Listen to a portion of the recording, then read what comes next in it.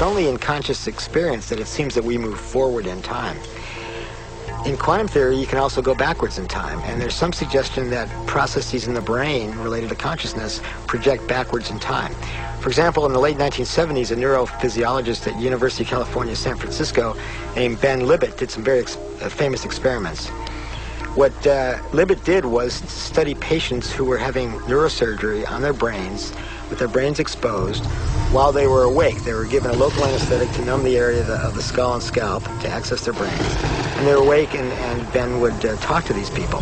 So, for example, what he did was he would stimulate their little finger and look at the part of the sensory cortex on the opposite side that was related to that, record from it electrically, and ask the patient when he or she felt the stimulus on the little finger. And he would also stimulate at that particular area of cortex. Now, what you would think would be that if you stimulate the little finger, it takes a finite period of time to get to the opposite side of the cortex, so the patient would report it a fraction of a second later after the stimulus. And when you stimulate it directly, the patient would report it immediately. He found just the opposite. When he stimulated the little finger, the patient felt it immediately, and when he stimulated directly in the cortex, there was a delay. After sorting through all the data and repeating this over and over, Libet came to the conclusion that somehow the brain was projecting information backwards in time, so that it did take a finite amount of time to get to the sensory cortex, but the brain projected it backwards in time so that the conscious perception was that the stimulus was felt when the pinch actually occurred. There have been some studies which have shown that when people are beginning to move a hand or beginning to say something, that there's actually activity in the brain in certain nerve cells of the brain, even before they become consciously aware of what they're trying to do. I know it seems to me that I often do things and then decide a fraction of a second later what to do, but I've already done them. I agree. You can always go back in time.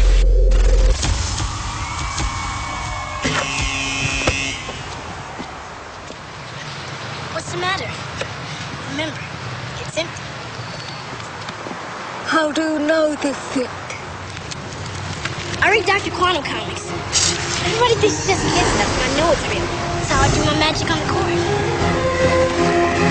So, what they taught us in school isn't really the way it is. And that our senses are playing tricks on us. You just gotta wonder, what is this reality that we find ourselves in? Quantum physics says it's all just waves of information. Do I believe that? I hope so. Yikes! That's how I do my magic on the court.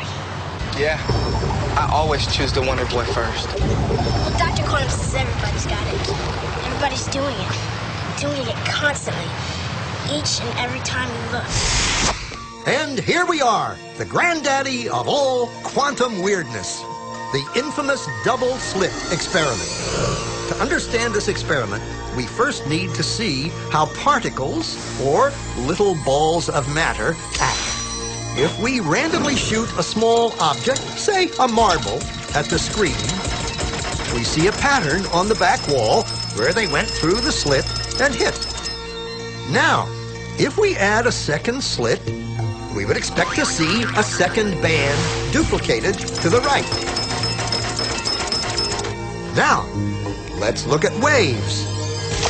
The waves hit the slit and radiate out, striking the back wall with the most intensity directly in line with the slit. The line of brightness on the back screen shows that intensity. This is similar to the line the marbles make. But when we add the second slit, something different happens. If the top of one wave meets the bottom of another wave, they cancel each other out. So now, there is an interference pattern on the back wall. Places where the two tops meet are the highest intensity, the bright lines, and where they cancel, there is nothing. So, when we throw things, that is, matter, through two slits, we get this, two bands of hits. And with waves, we get an interference pattern of many bands. Good so far. Now, let's go quantum.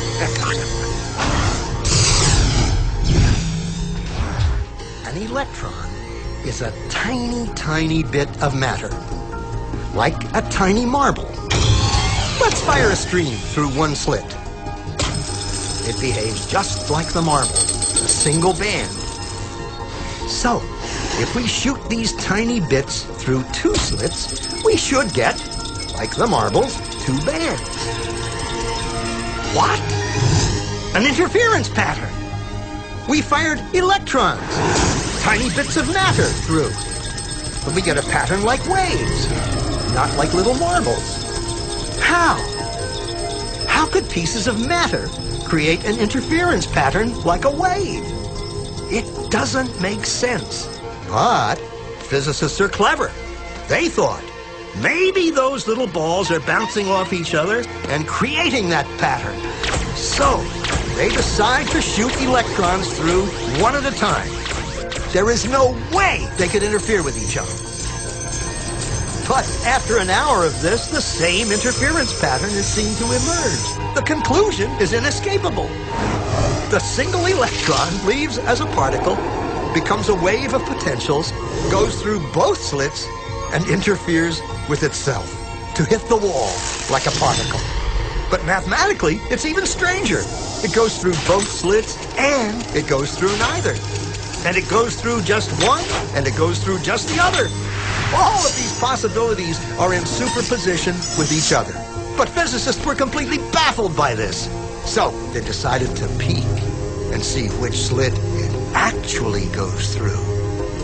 They put a measuring device by one slit to see which one it went through and let it fly. But the quantum world is far more mysterious than they could have imagined. When they observed, the electron went back to behaving like a little marble. It produced a pattern of two bands, not an interference pattern of many. The very act of measuring or observing which slit it went through meant it only went through one, not both. The electron decided to act differently, as though it was aware it was being watched. And it was here that physicists stepped forever into the strange, never-world of quantum events. What is matter? Marbles or waves? And waves of what? And what does an observer have to do with any of this? The observer collapsed the wave function simply by observing.